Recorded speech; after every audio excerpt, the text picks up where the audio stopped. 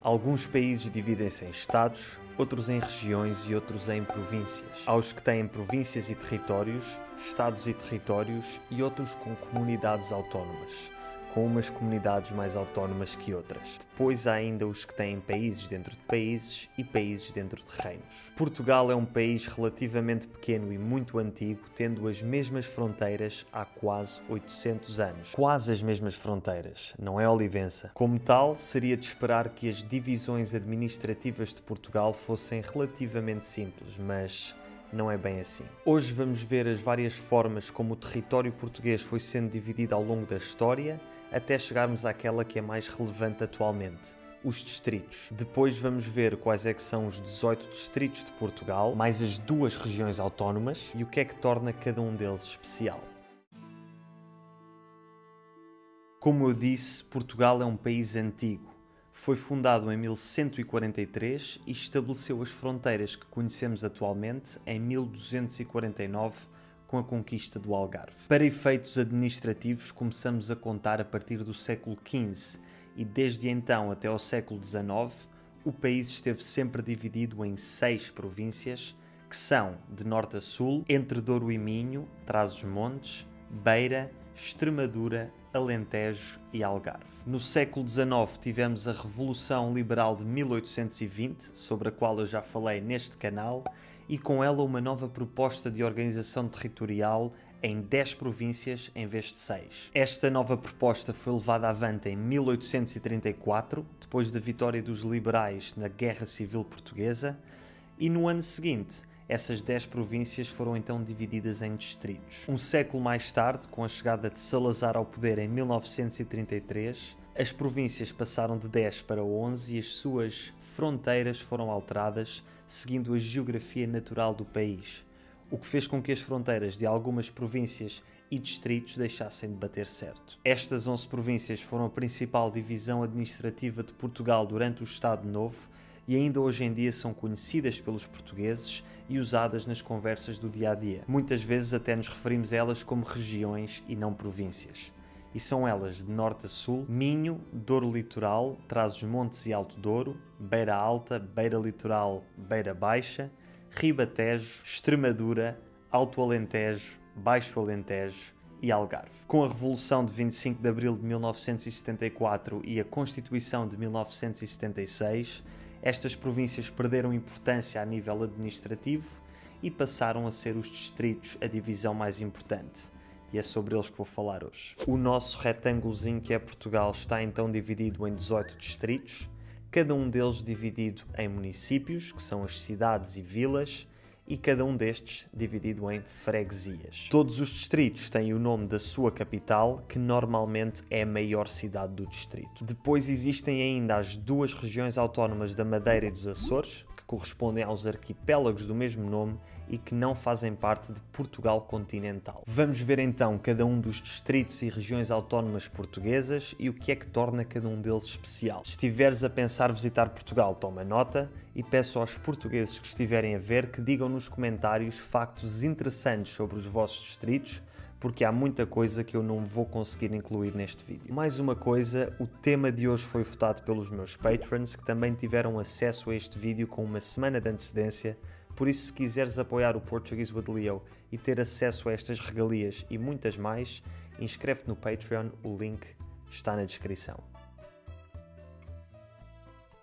De norte para sul, começamos com Viana do Castelo, o distrito mais a noroeste, na região do Minho. Tem cerca de 230 mil habitantes, o que o coloca em 13º lugar em termos de população, e com uma área de 2.255 km², é o distrito mais pequeno de todos. Para além da capital, Viana do Castelo, as cidades mais conhecidas e que mais valem a pena visitar são Ponte de Lima e Arcos de Valdevez. A cidade de Monção, na fronteira com a Espanha, é conhecida pela Feira da Foda. Sim, Feira da Foda. Em agosto, uma boa parte dos jovens de todo o país vai até à praia fluvial do Taboão para o festival Vodafone Paredes de Cora, que este ano vai ter lugar de 17 a 20 de agosto. É um muito bom festival, por isso fica a dica. A sul de Viana do Castelo temos o distrito de Braga, também parte da região do Minho, e conhecido principalmente por duas cidades, Braga e Guimarães. Braga é a maior cidade e a capital do distrito e é normalmente considerada a terceira maior cidade de Portugal, com muita vida universitária e uma população muito jovem. Guimarães é conhecida como o berço de Portugal porque foi nesta cidade que o Reino de Portugal foi fundado no século XII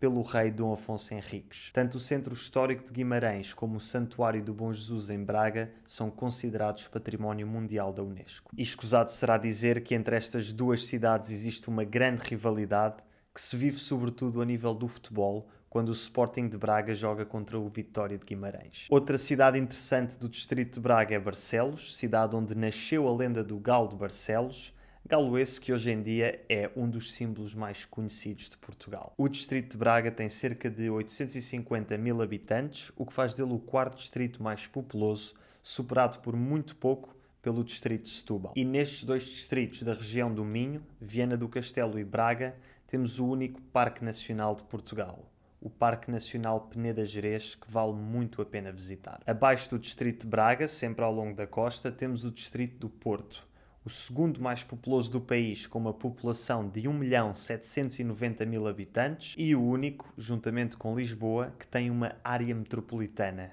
a área metropolitana do Porto. Acho que não há dúvidas de que o Porto é a cidade a visitar aqui neste distrito. É uma cidade simplesmente lindíssima, a segunda maior do país, e o seu centro histórico, a Ponte Luís I e o Mosteiro da Serra do Pilar são todos considerados Património Mundial da Unesco. Se quiseres saber o que visitar no Porto, vê o vlog que fiz quando lá estive no mês passado, o link está na descrição. Obviamente não se pode falar sobre o Porto sem se falar sobre vinho, sendo que aqui é produzido talvez aquele que é o vinho português mais conhecido de todos, o vinho do Porto. Embora este seja conhecido por ser armazenado nas caves do Porto, ele não é produzido aí, mas sim na região do Alto Douro Vinheteiro, que é toda a região ao longo do Rio Douro, a cerca de 100 km a leste do Porto, que apanha os 4 distritos de que vou falar a seguir: Vila Real, Bragança, Guarda e Viseu. Esta região vinícola do Alto Douro é considerada Património Mundial da Unesco. O primeiro destes distritos é então Vila Real, pertencente à região de Trás-os-Montes e com uma população de cerca de 185 mil habitantes. Para além da própria cidade de Vila Real, capital do distrito, vale a pena visitar Chaves, uma das cidades mais bonitas do país e onde as pessoas sabem muito bem receber, como demonstrou o meu amigo Rui no vídeo que fizemos sobre o sotaque de Trás-os-Montes. O distrito mais a nordeste do país é Bragança, também em Trás-os-Montes, e com uma população de mais ou menos 120 mil habitantes, é o segundo menos populoso do país. Não te esqueças de que a população de Portugal está sobretudo no litoral e, portanto, os distritos do interior são sempre aqueles que têm menos população. Tal como Vila Real, Bragança é um distrito produtor de vinho do Porto, mas um dos factos mais interessantes sobre Bragança é que é aqui, mais precisamente no município de Miranda do Douro, que se fala a única língua oficial de Portugal que não é o português, o mirandês. No distrito de Bragança temos também Mirandela, de onde vem a deliciosa alheira de Mirandela, que é um prato típico com uma história muito interessante que eu explico no meu tour gastronómico pelo Bairro Alto, cujo link está na descrição. E não nos podemos esquecer da freguesia de Podense, de onde vem a tradição de carnaval dos caretos de Podense, sobre a qual eu falei no meu vídeo sobre o carnaval. Continuando nos distritos produtores de vinho do Porto, temos a Guarda, a sul de Trás-os-Montes, na região da Beira Alta. Com 143 mil habitantes, é o terceiro distrito menos populoso, mas tem algumas coisas que o tornam único. Na Guarda conseguimos encontrar o Parque Arqueológico do Val do Coa, com pinturas rupestres pré-históricas e considerado naturalmente Património da Unesco. Temos também a cadeia montanhosa mais alta do país e o único lugar onde é possível esquiar em Portugal, a Serra da Estrela. À esquerda da Guarda temos o distrito de Viseu, onde as pessoas falam assim e de onde vem a minha avózinha Maria da Conceição. Aqui estamos ainda na região da Beira Alta e, para além da cidade de Viseu, a capital, a cidade que mais vale a pena visitar é Lamego, uma cidade com muito património histórico e que é uma das maiores produtoras de vinho do Porto. Com cerca de 350 mil habitantes, Viseu é o 10º distrito mais populoso. À esquerda de Viseu temos o distrito de Aveiro, na região da Beira Litoral, que com cerca de 700 mil habitantes é o 5º distrito mais populoso do país. Aqui a cidade mais conhecida é sem dúvida a capital Aveiro, que nós gostamos de chamar a Veneza portuguesa por causa dos seus canais e barquinhos típicos chamados moliceiros. É também de Aveiro que vêm os deliciosos ovos moles, um doce feito à base de ovos que tem origem, como todos os bons doces portugueses, num convento de freiras, nomeadamente o Mosteiro de Jesus de Aveiro. Um dos sítios mais fotografados de Aveiro é sem dúvida a Praia da Costa Nova, onde existem umas casinhas típicas com umas riscas verticais que ficam muito bem no Instagram. Passando agora ao distrito de Coimbra, temos muita coisa interessante de que falar. Para começar, perto da Serra da Estrela, temos a aldeia do Piódão, que pertence à rede de aldeias históricas de Portugal e que é uma das aldeias mais únicas do país, com as suas características casas de xisto. E depois, claro, temos a cidade de Coimbra, uma das maiores e mais importantes do país, onde está localizada a universidade mais antiga de Portugal e uma das mais antigas da Europa, a Universidade de Coimbra, que é considerada Património da Unesco. Como deves imaginar, a vida na cidade de Coimbra gira em torno da universidade, tendo sido aqui que nasceram as tradições universitárias portuguesas que tanto inspiraram o mundo do Harry Potter e às quais eu dediquei um vídeo. Foi também em Coimbra que viveram os protagonistas da história de amor mais trágica de Portugal, o infante Dom Pedro e Inês de Castro. Diz-se que a verdade é mais estranha que a ficção e a história de Pedro e Inês rivaliza com a de Romeu e Julieta, com a única diferença de que esta aconteceu mesmo. Um dia dedicarei um episódio inteiro a essa história, a história da única rainha portuguesa coroada após a sua morte, mas para já deixo-te com a informação de que Coimbra é o nono distrito mais populoso, com cerca de 410 mil habitantes. A leste de Coimbra e sul da Guarda, na região da Beira Baixa, temos o distrito de Castelo Branco, um dos menos populosos do país, com 178 mil habitantes. Aqui a maior cidade é a capital, Castelo Branco, que é sem dúvida paragem obrigatória. Outro sítio que vale a pena visitar é a aldeia de Monsanto, conhecida como a aldeia mais portuguesa de Portugal e de onde se vê um pôr-do-sol fantástico. Para os que gostam de festivais e de substâncias, é neste distrito, mais concretamente em Idanha Nova, que tem lugar o famoso festival Boom, uma espécie de Burning Man português que acontece de 2 em 2 anos e que este ano vai ter lugar de 22 a 30 de julho. Voltando ao litoral, entre Coimbra e Lisboa e com uma população de quase 460 mil habitantes, temos Leiria. Embora a maior cidade seja a capital, o distrito de Leiria é talvez mais conhecido pela pequena cidade costeira da Nazaré, onde todos os invernos é possível ver e surfar as maiores ondas do mundo. Foi aqui que em 2011 o surfista americano Garrett McNamara surfou uma onda de 23,77 metros, estabelecendo o recorde da maior onda surfada do mundo. E foi também aqui que esse recorde foi batido pelo surfista brasileiro Rodrigo Coxa, que em 2017 surfou uma onda de 24,38 metros. A cerca de 20 minutos de carro da Nazaré existem 2 mosteiros que são património da Unesco. O Mosteiro da Batalha, construído no século XIV como agradecimento à Virgem Maria pela vitória na Batalha de Aljubarrota, e o Mosteiro de Alcobaça, do século XIII, onde atualmente estão os túmulos de Pedro e Inês, os protagonistas da trágica história de amor de que falei há pouco. Outra paragem obrigatória do distrito de Leiria é a Vila Medieval de Óbidos, uma das vilas medievais mais pitorescas e bem conservadas do país e onde se faz a fantástica ginginha de Óbidos, uma bebida que eu pessoalmente adoro. O distrito de Santarém corresponde à província do Ribatejo e é aqui que está localizada a freguesia de Glória do Ribatejo, onde tem lugar a ação da primeira série portuguesa da Netflix, Glória, que saiu em novembro de 2021 e sobre a qual eu fiz um vídeo. Com 425 mil habitantes, é o 8º distrito mais populoso, depois de Leiria e antes de Coimbra, e embora a maior cidade seja a capital, Santarém, aquela que mais vale a pena visitar é sem dúvida Tomar. Tomar está exatamente no meio de Portugal e entre os séculos XII e XIV foi a sede da Ordem dos Cavaleiros Templários. Este legado ainda é visível no conjunto arquitetónico do Convento de Cristo, um conjunto de edificações históricas quase tão antigo como Portugal e que é património da Unesco. Perto da fronteira com o distrito de Leiria temos depois o Santuário de Nossa Senhora de Fátima, um dos lugares católicos mais importantes do mundo, onde em 1917 se crê ter acontecido um milagre, a repetida aparição de um anjo a 3 pastorinhos de idades entre 7 e 10 anos, o Francisco, a Jacinta e a Lúcia. A leste do distrito de Santarém temos o distrito de Portalegre, o menos populoso do país, com apenas 105 mil habitantes. Embora tenha pouca população, é outro distrito com património mundial na Unesco, neste caso a cidade fronteiriça de Elvas e as suas fortificações. É também deste distrito que faria parte a cidade de Olivença, se os espanhóis não la devolvessem. Mas isso é tema para outra altura. Do distrito menos populoso, passamos para aquele que tem maior número de habitantes, Lisboa. Com 2.270.000 habitantes, Lisboa tem quase um quarto da população portuguesa e corresponde a toda a área a sul de Leiria, oeste de Santarém e a norte do Rio Tejo. A maior cidade é sem dúvida Lisboa, a capital e maior cidade do país, e a minha cidade natal e a cidade favorita. Já fiz vários vídeos sobre Lisboa, irei certamente fazer muitos mais e poderia ficar aqui horas a falar sobre esta cidade e a dizer porque é que a adoro. Talvez o faça num futuro episódio do podcast exclusivo do Patreon, em que faço episódios mais longos e um pouco mais pessoais, mas hoje vou apenas falar sobre os 3 locais do Distrito de Lisboa que são património da Unesco: Mafra, Sintra e Belém. Em Mafra temos todo o complexo do Real Edifício de Mafra, construído no século XVIII durante o reinado de Dom João V, que conta com um convento, basílica,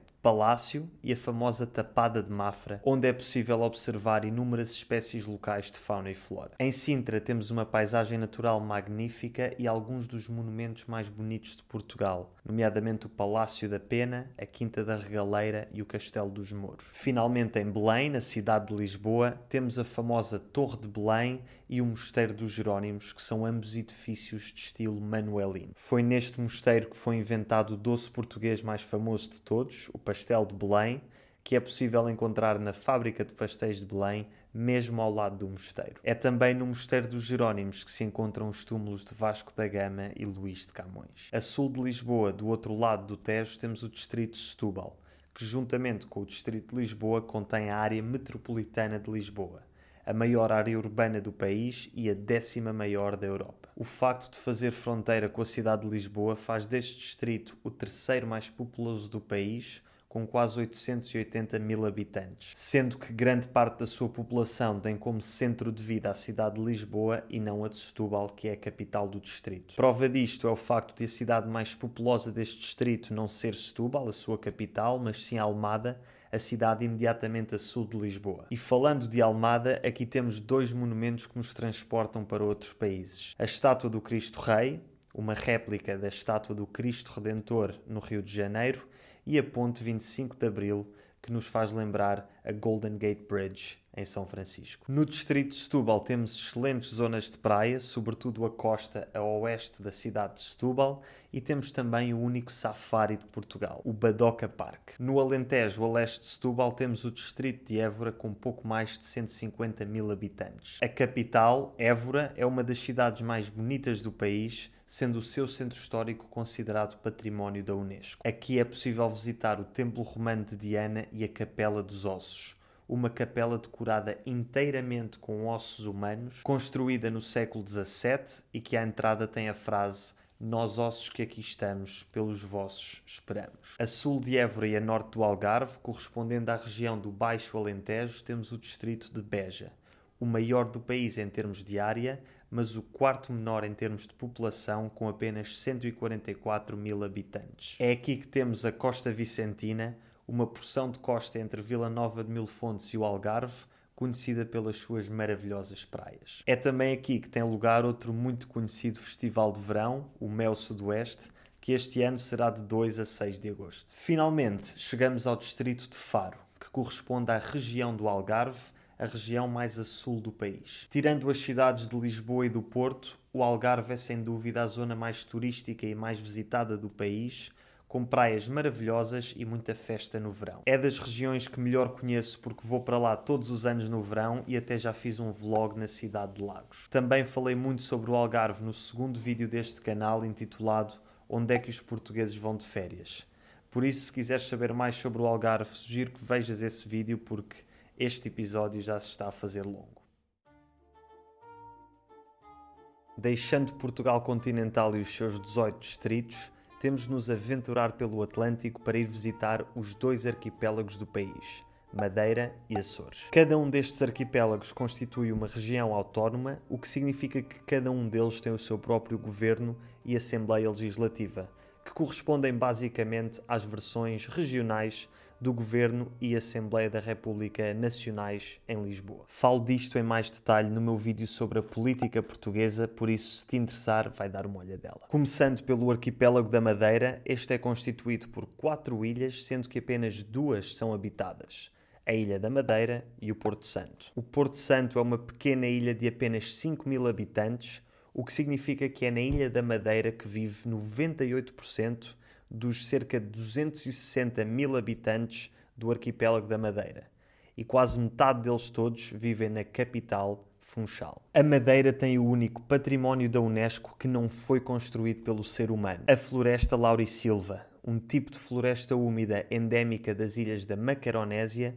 mas que só existe em grande quantidade na Madeira. Outra coisa pela qual a Madeira é conhecida é por ter sido local de nascimento do Cristiano Ronaldo, sem dúvida o melhor futebolista português de todos os tempos e provavelmente a pessoa mais famosa do mundo, pelo menos a julgar pelos seus números nas redes sociais. A Madeira tem também uma indústria do turismo muito desenvolvida, sendo famosa pelo seu carnaval, a Festa da Flor e os fogos de artifício na noite de fim de ano. Normalmente as pessoas do continente acham que nas ilhas se vive mal e que existe um certo atraso a nível económico e de infraestruturas. E embora isso talvez fosse verdade há uns 40 anos atrás, hoje em dia a Madeira é dos lugares mais desenvolvidos e com melhor nível de vida em Portugal. É nos Açores que o caso muda de figura.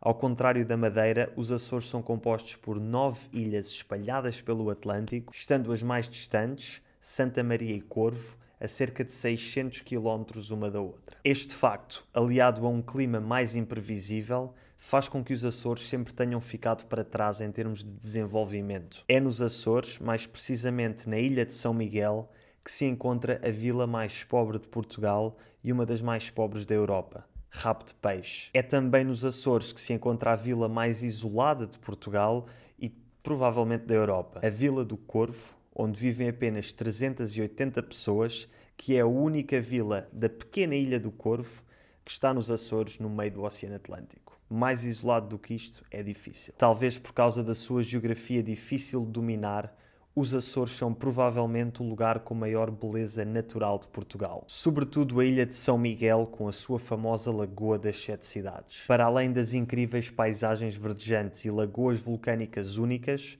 os Açores têm também a montanha mais alta de Portugal, o Pico, na Ilha do Pico, que com os seus 2.351 metros supera o ponto mais alto da Serra da Estrela, que tem 1.993 metros de altitude. Também na Ilha do Pico temos um dos 2 patrimónios da Unesco dos Açores: a paisagem da cultura da vinha. O outro património da Unesco encontra-se na Ilha Terceira e é todo o centro histórico da cidade de Angra do Heroísmo. Eu estive lá na minha viagem aos Açores e fiquei simplesmente apaixonado por Angra. É das cidades mais bonitas que já vi na minha vida. E se a quiseres ver tu também, bem como outros lugares maravilhosos dos Açores, e saber mais informações sobre o arquipélago, vai dar uma olhadela ao vlog que eu fiz durante a minha viagem. Espero que tenhas gostado deste vídeo, que acabou por ser uma viagem virtual por Portugal. Como sempre, agradeço a todos aqueles que me apoiam no Patreon e que votaram no tema deste vídeo. E se quiseres também tu ajudar a escolher os temas de futuros vídeos e ter acesso a outros conteúdos exclusivos, como as minhas lives mensais, o meu podcast exclusivo ou as minhas entrevistas completas com todos os meus convidados, considerem inscrever-te também no Patreon. O link está na descrição. Obrigado e até à próxima.